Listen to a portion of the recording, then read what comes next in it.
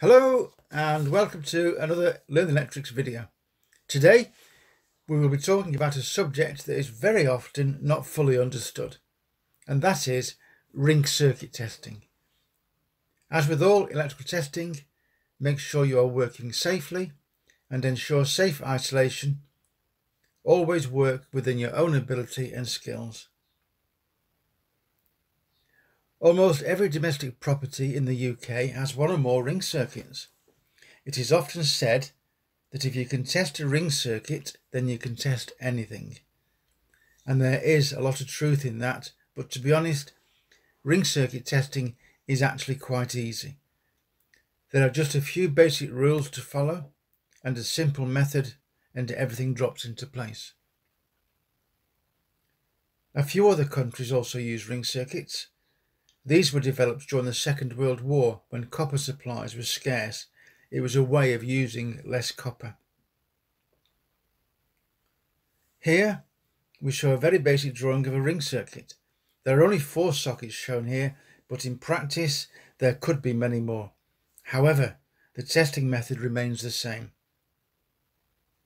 On this drawing, starting with the green and yellow earth cable at the top, which should be properly called the CPC, the cable leaves the consumer unit and travels in a clockwise direction, visiting all parts of the circuit before it returns back to the starting point at the consumer unit. There is only one cable, but 2 ends. This is the same with the blue cable and likewise the brown cable. For this video, we will base everything on standard grey 2.5mm twin and earth cable. At the consumer unit there will be 2 ends of the same twin and earth cable, and here we have marked them as A and B. Inside the consumer unit, the 2 browns will be connected together into the same circuit breaker. The 2 blues will be connected into the neutral bar, and the 2 CPC conductors will be joined together into the earth bar. The first step after safe isolation is to separate the 2 cables and all 6 conductors from each other. Now we can test each pair of conductors for continuity using the low ohms resistance setting on our meter. Check that your meter is working correctly before starting. Connect between the 2 brown or live conductors. We should get a low ohms reading that will depend on the length of the circuit. As a guide, it is going to be around 1 ohm for most domestic socket circuits, maybe half an ohm, maybe 1.5 ohms. Every circuit will be different because every circuit will be a different length.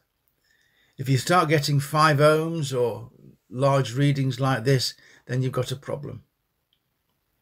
In this example, we have recorded 0.76 ohms, so we can write this down. This is known as little r and the number 1 with a small letter r. The little r tells us it is an end-to-end test, and the 1 tells us it is the brown or line conductor. Now we can repeat the test using the 2 blue or neutral conductors. Because the line and neutral are the same size conductor, the reading should be about the same. Here we record 0.76 again. This is known as little r, little n. This tells us it is an end-to-end test of the neutral conductor. And now we carry out the same end-to-end test between the 2 ends of the CPC or earth conductor.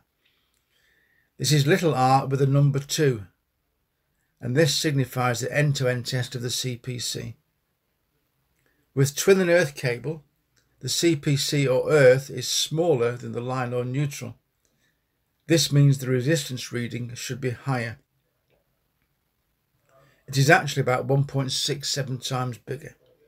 So 0.76 for the line means about 1.27 ohms for the CPC. And we can write this down too. We now have our 3 resistance values. These are line to line or little r1, neutral to neutral or little rn, and earth to earth or little r2. We now know that each of the conductors is continuous from one end to the other, including where the conductors are joined at each of the sockets, and that they are actually connected together. Here we can see the relationship between the three conductor resistances. Line to line will have a certain value, 0.76 ohms in our example. Neutral to neutral should be about the same value, and earth to earth will be about 1.67 times greater than line to line, or 1.27 ohms.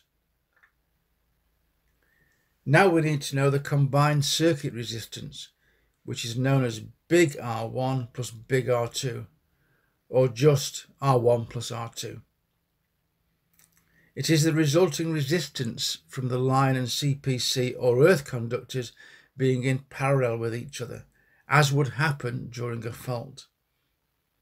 Because they are in parallel, the resistance will be lower, and there is a formula for this.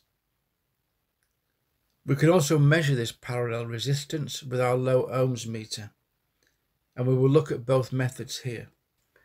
To calculate R1 plus R2, do the following. Step 1. From our earlier measurements, add together little r1 to little r2, and we get a number, in this case 2.03. But we have not finished yet, and this next step is what most people forget to do. Big R1, R2 is found by dividing this number, little r1, little r2, by 4. This is an effect of parallel conductor paths. So in our case, we have 2.03 divided by 4. Our answer is 0.52 ohms, and this is your big R1, R2. And save this number for later comparison when testing. Now, to measure the combined resistance, if you're going to get confused, this is the time, but stick with it, understand this, and you will be over the hurdle. If you can do this, you will be able to tackle any testing in the future. Using a terminal strip, link the brown of cable A to the earth of cable B. Using the next block of the terminal strip, link the brown of cable B to the earth of cable A. This is known as a crossover test. This drawing shows what we have just done. You can see that the green and yellow conductor A at the top is connected to the brown conductor B, and the green and yellow conductor B is connected to the brown conductor A. This is another view of the same drawing, just tidied up a little. If you follow the top conductor from box A and travel clockwise, you will see that to return to the starting point, you must trace along the whole of the green and yellow conductor and all along the brown conductor. This means that any measurement we now make will include all the line and all the earth or CPC conductors of this circuit. I would recommend using a 3-pin socket adapter for the next steps. It is a lot easier than removing socket covers, and some meters come with a 3-pin lead that will do this job for you. Set your meter to low ohms resistance, check that it is working correctly and that the leads are nulled out. We have connected line and earth together at the consumer unit, so now we tested each socket with our leads in the line and earth terminals. Life now is easy. Test the resistance at each socket on the circuit, make a note of each result because you will need these numbers soon. You should find that every socket is about the same value. There is always a very slight variation on every circuit. Continue for all sockets. There might be 10 or 12 sockets. Test them all. It is part of your job. Continue to the last socket and compare the results of all the sockets. Within a small margin, they should all be about the same value. In our example, they should be around 0.52 or 0.53 as a guide.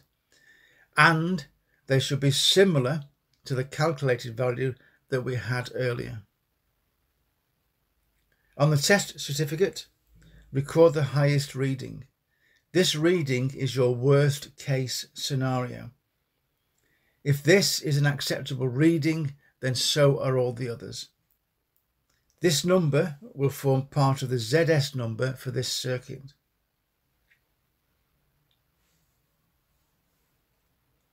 A quick recap then. Make sure you are working safely and remember safe isolation. Separate the cables A and B. Test end to end on each pair to get little r1, little rn and little r2. Make the crossover link and test at each socket. Record all the results, and the highest reading is your big R1, R2 value. Don't forget to remove all the links and reinstate the circuit. Job done. Thank you for watching this video. If you found it useful, please click the subscribe button. It helps us and it means you won't miss our next video. Thank you for watching, and we hope to see you again in the near future.